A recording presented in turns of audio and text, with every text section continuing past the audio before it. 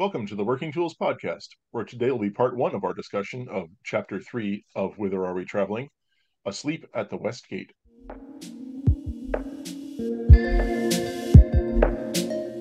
Ladies and gentlemen, brethren all, welcome to the Working Tools Podcast, a casual conversation around Freemasonry. First, it's important to note that our thoughts and opinions are our own and do not reflect those of our Grand Lodge or respective craft or concordant bodies. Please connect with us and ask questions via our website at theworkingtoolspodcast.com.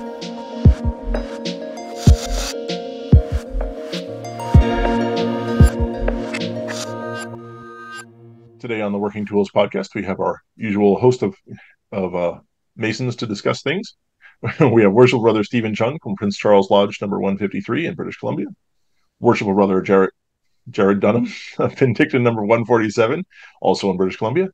And we have Very Worshipful Brother David Colbeth from King Solomon Lodge number 60 in Washington.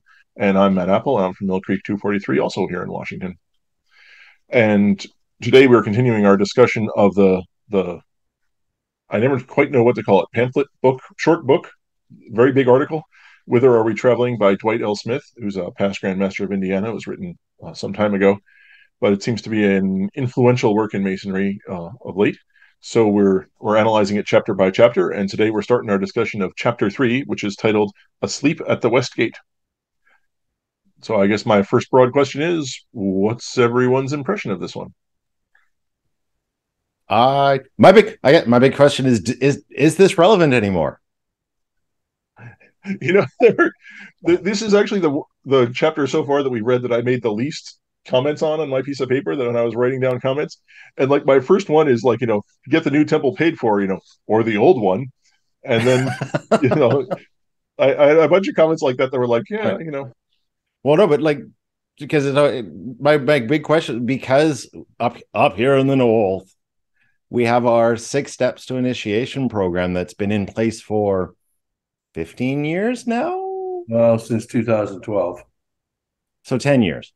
Okay, but we've had a decade of lodges, and the lodges that run it seem to be doing well, and the lodges that, are picking it up. Like the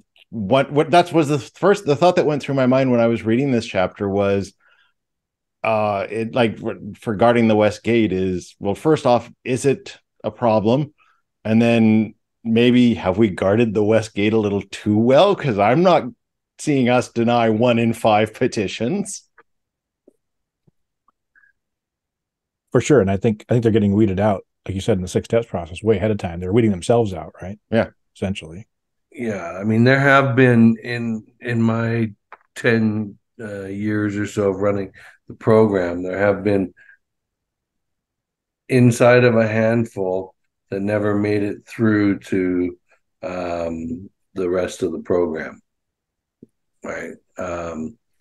We weeded them out in the process. Like, sorry, this doesn't sound like it's a good fit for you. Sorry, I don't think we're a good fit. Not thinking anything in particular there, but that we might not be able to give you what you're looking for. And, that's happened a few times now, right? So our investigation processes, in my opinion, become, just by default, right? You have to do it because the code says you have to have an investigation. But if at this point with 6 steps, if you've gotten that far and you don't know the answers to those questions that you're asking him, you probably didn't do your 6 steps. Now, I do think that there's a absolute necessity for an investigation. It forces the questions, if nothing else. And then it should be, in my opinion, conducted in their own environment, whether their house or whatever, potentially with their family, to allow them to ask questions about what's happening. Again, hopefully they already know, and hopefully you've already met them, but it's kind of like, it's supposed to be in their comfort. Like when you go to negotiate something, you generally want it to be on your terms, and then the person's kind of offset. So hopefully when they're in your house, when we're in their house, then it's hopefully more comfortable for that. Although I remember my investigation, we had no idea what to do. And so we were like, kittens in a rocking chair factory, not knowing what to do. Yeah, actually, even the fact that I've been through DMLA and been around Masons for years, when it came time for the visitation at my home, we had no idea really. My wife was playing hostess with milk and cookies and coffee and tea and all that stuff, right? Which really was nice, but it was not the purpose. And so, that was exactly what my wife said. Well, what am I supposed to do? What am I supposed to? I said, well, I guess, like leave it to Beaver. We could have some cookies and some coffee brewing just in case. And they didn't need any of that or didn't want any of it. They didn't touch it. But I thought, yeah, we're going to host. We have really hosted people like that before. We've had parties and stuff, but not really a host like that. So we didn't know what to do. So and actually, these guys ate all of it, and they did. Oh yeah, it ended up being about 2-hour investigation. Oh, did you knew them though? Probably. Yes. Yeah, yes. Okay. I knew them because I was hanging around the Job's Daughters in Malay for the previous 8 years here, right? So that's probably something. I don't think that we talk with them even in our 6 steps about the investigation and what's going to happen, and so that probably is a good idea to add that to that process so they know. Again, in our lodge, assuming we're going to do that, go to their house and talk with them and everything. That probably would be good. Yep, I tell them that on the first meeting. I lay out the whole program as to what to expect from start to finish. And I said, and if you get past the memory test and submit a petition for membership, then you're going to have 3 old wise farts come to your place, and they're going to be there to answer the questions of your family members and, any more questions that you may have. But I give them the whole process from start to finish. Right? But we do give a lot of emphasis on the memory test because we do ancient work and our prove-ups are long in comparison to that funny Canadian work, right? So they have to memorize 6 pages of things to get through, their first degree and so on. So we give them a 2 or 3 paragraph memory test prior to receiving their application. Because if they don't pass that, they don't get in. No, there's no point if they can't do the memory, complete the memory test, then they can't commit their obligation to memory. So they can't prove up, they can't proceed through the process, right? So what happened? So now I'm going to go back to a few shows ago. You mentioned there was a guy that was a great leader, but he couldn't. But I think that, I think we've been doing a good job using the 6-step program to guard the West Gate. So I made a comment later, would... and it just that would stick in my craw a bit. Yes, mine too. Yeah, that we're all gardeners. Well, I'd like to think so. So just as a massive tangent, there is actually a Masonic sort of group that are the what is it, the something order of the gardeners. They were like huge aprons that go down like past their knees. What? Yeah, not in Washington. Well, no, I think they're only in Australia now. They were, I think that like Australia is the only one that actually still has a Grand Lodge of that when I was reading about it, but you're muted, Matt. I read about that too. I guess at one point they were as big as the Masons or close, and they're far off the topic of asleep at the West Gate. But I do want to say one quick thing on the subject of Affinity Lodge. 2 quick things on the subject of Affinity Lodges. One of which is I think we have a couple here in Washington, right? We've got the one for that sort of a Filipino group of Masons, Gaelic descent, Scottish and Irish affinity. There, but yeah, I would say that. George Mason was on his list of colleges that. Well, as you can see, we experienced some technical difficulties. Thanks for your patience while we figure it out. All right, so we're back recording again. David can splice this together if he wants.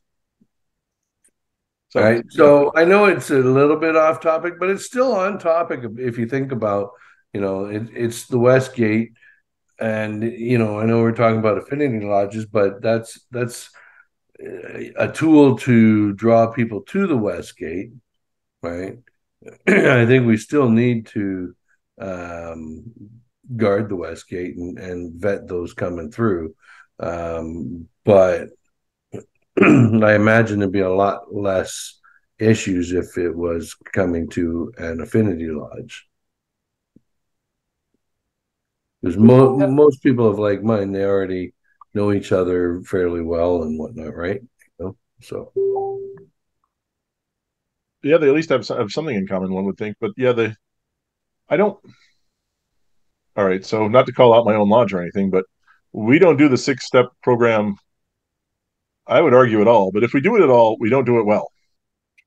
And so I I have been trying to hold off. We actually have a handful of people who are candidates who are interested. They're not candidates. They haven't petitioned yet. They're interested Seekers. persons from the local area, and I'm secret. trying to drag it out a little bit. Despite the old guys coming up to me before the meeting, going, "Yeah, give this guy a petition," kind of thing. So it's a battle to try to change people's mindset about that sort of thing. It is, but it's important to do, right? And yeah, you'll get some resistance from some, right? And even today, as long as our lodge has been running, that we still got guys who think that they can get their buddy to bypass the 6-step program. It's like, I don't know where you got that idea. I'm the guy running the program. Nobody comes into this lodge without going past the membership recruitment and retention committee, right? And sorry, we put everybody through the 6-step process, because we had one guy who was a businessman in the community. He went a lot of places, and he brought a lot of tradespeople to the lodge. And great guy. He says, "Yeah, I know these. I know. I've known him for years, right? But he's never had him at his house and sat down and broken bread with him. He's never, gotten together with him outside that work environment, So how well did he really know him? And they were seemingly nice enough brothers. Nothing wrong with that, but they're not regular attenders either. We don't see a lot of them, and a lot of them say that it's because of their work. They're too busy, right? And well, the guy who brought me in said, work and family come before lodge. Well, this is true, but you still need to participate somewhat in order to get what lodge has to offer, right? So we have posited that the 6-step program is a potential solution to the problems brought forth by this chapter. What's that? I'm sorry. Arising. The things that he talks about in this chapter. And I've said my lodge doesn't do it, and if we do it, we don't do it well. How would you guys suggest starting it up in earnest? In your lodge? In a lodge. I mean, in my lodge, yes, but in a lodge in general. Some lodge comes to you and says, "You do the 6-step thing, and we don't. How do I start it?" Well, I guess the first thing to do is download the 6-step pamphlet to begin with and familiarize yourself with it. Yeah, it's there's a whole manual there. Everything has all the documents that you would give a seeker, tells you all the stages to go through. Right, just download the program. I think it's available on our Grand Lodge website, and if not, I can email it to you. Hear that, folks? Contact Stephen Chung. Yeah, right, at the Working Tools Podcast at gmail.com. Well, and I guess the other question that arises from this chapter is: are you qualifying your candidates? Like, do you have, well, I'm sorry, you're not high enough in our community, or you don't do enough for the community, we really don't want you as part of our, because it's what he says in this chapter is that not only do you need to, part of guarding the West Gate is making sure that they're quality candidates. How do you define a quality candidate? But later on in the paper also talks about guarding the East Gate. You can have good quality membership in coming through the West Gate, but not all of them are going to be leaders, right? And not all of them are going to want to go through the chairs and become past master. So, And you should be identifying that as they come in through the 6-step program. And I always contend that everyone should want to go through the chairs. Well, it would be cool if everybody wanted to go through the chairs, but there are people who just are not wanting to take on leadership roles. They don't have the time to commit to it and do it and give it a proper job, give it their all. So I don't think that they should be forced to go through the chairs. No, but there's what is it? We all have the word is escaping me right now, but just because you can't do something now doesn't mean you might not be able to do it later. True.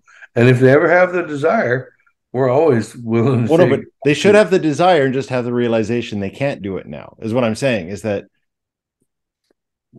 there's a difference between someone saying, I never want to do this, and someone saying, right now is not a good time for me, but I want to do it when I have the time to do it. And I'm just, is that part of guarding the West Gate? No, that's part of guarding the East Gate. But no, but do you not want to get members in there? Because an organization can't survive if it doesn't have people to run it. This is true. What do you think past masters are for, though? They're not the ones that should be running things. They're the ones that should be sitting back and letting other people run things. Poke the bear.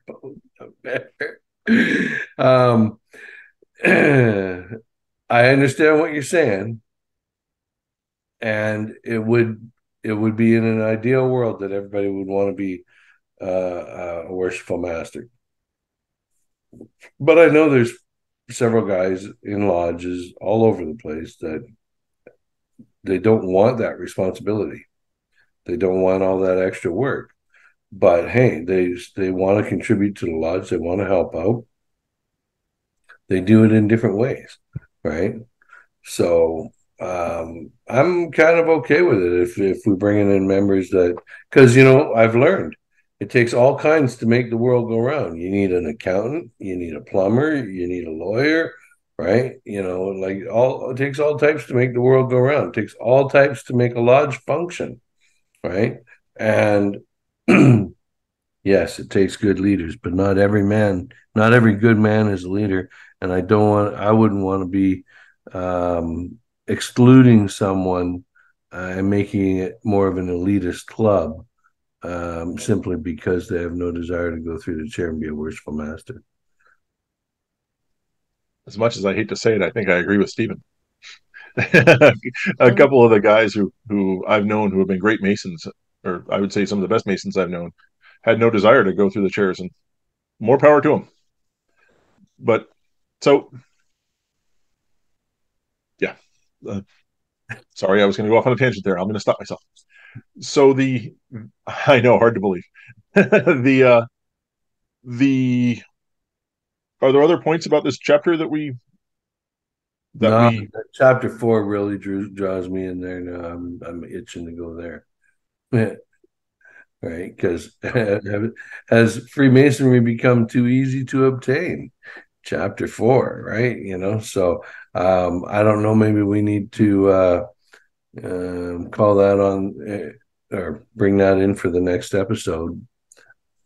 Where's David when we need him? Throw some grenade. All right. Yeah, so I feel like we have discussed this and we have not discussed this at the same time somehow. Jarrod, okay, I'll throw a grenade because part of this chapter says is that there's the line. Where did I see it? Men judge Freemasonry by what they see walking down the street wearing Masonic emblems. How can you not? You can only judge it by what you see, know, and hear. Yeah, what's your issue with the statement, I guess? Not an issue with the statement. I'm just saying that once again, are we qualifying our, basically I get the impression that he's saying we should be qualifying our candidates more. And I actually don't have a problem with that. I do agree that, because part of Freemasonry is we're out to build a better world, and you can't build a better world without stretching yourself. And if you're not willing to go into something and do something uncomfortable in order to get better, then why are you joining? It's not sorry, I almost said it, not a social club. We're not just getting together to hang out and be with good people. We're there to do some work. And if you can't be bothered to do the work, why are you joining? So you're arguing that some people should not be admitted to lodge because... If you don't want to go through the chairs? If you can never see yourself going through the chairs, I don't know why you're joining it. I don't know that when I joined Masonry, I didn't even understand what going through the chairs was, or going to whatever. I didn't understand maybe I didn't do my homework, but what the worshipful master was. He was the club president, as far as I was concerned, when he showed up at my house. Right. But those who are looking for enlightenment aren't necessarily looking for a whole bunch of work to do as they go through these chairs and become a worshipful master. You don't get enlightened by sitting on your ass and doing nothing.